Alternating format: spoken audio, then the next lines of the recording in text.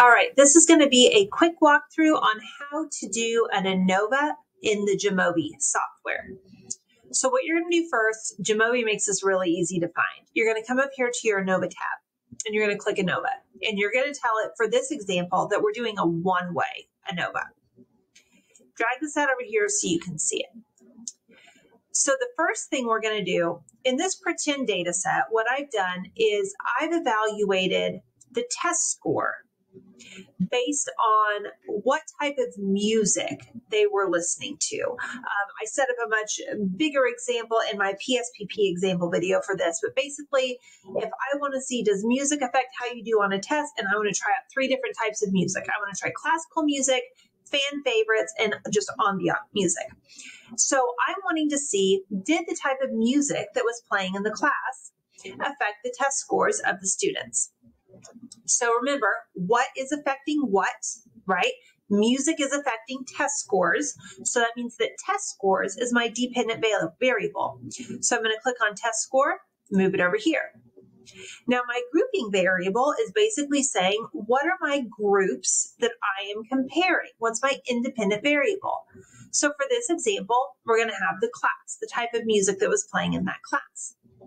And again, I always click on this descriptives table because I like to see it. So what you have then is you're showing within your one-way ANOVA, it is significant, right? So we're going to do our post hoc to see how, but we do see it significant because we have our p-value of less than 0.05. And we can see, just looking at our descriptive statistics, that our classical music mean was a 7, our fan favorites mean was a 4, and our ambient music mean was a 4.3.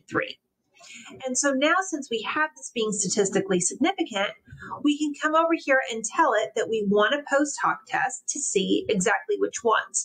Now, when you first open it, yours might look collapsed like this. It's not grayed out, meaning you can't use it. It just means you have to drop it down with that little arrow. So I always, for my classes, instruct using Tukey. We can talk, if you have individual questions about when you would use different post hoc tests for what types of data set and what type of ANOVA, that's a little bit beyond the scope of our Introduction to Statistics course. But we can, if you have a question, that's something you want to know and you think you might actually do this for work or a project, email me and I would be happy to do a tutorial for you.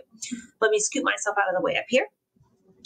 So now we can go down here, and the way that this chart is set up is what it's showing you is, here's the statistical significance if I'm comparing classical to fan favorites.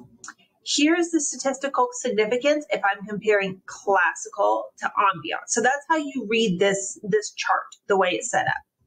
The significance if I compare fan favorites to ambient. So if you look at these and you look at your p-values, what you'll see, what this chart is telling you, is that classical music was statistically different from fan favorites, and classical music was statistically different from ambient music. However, fan favorites was not statistically significantly different from ambient music. And that would make sense if you look at these means, right? It would make logical sense because 4 and 4.3, those are pretty similar test scores. But then if classical music was all the way up here to 7, that makes sense that classical music was probably different from both of these, but they might not have been different from each other. You can also remember, you have this checkbox down here for flag significant comparisons. If you do need a little help being able to look at it and remember what your cutoffs are that you're looking for.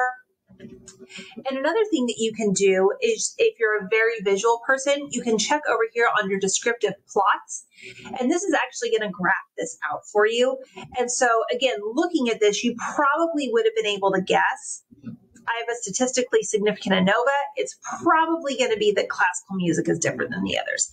You still want to read the chart, but again, if you're a very visual person and you like charts and graphs, this might be a helpful tool for you to help decipher and know kind of what you're looking for in this post hoc test graph. And so that is how you do a one-way ANOVA using the Jamovi software. Please feel free to email me if you have any questions or comments about any of those steps.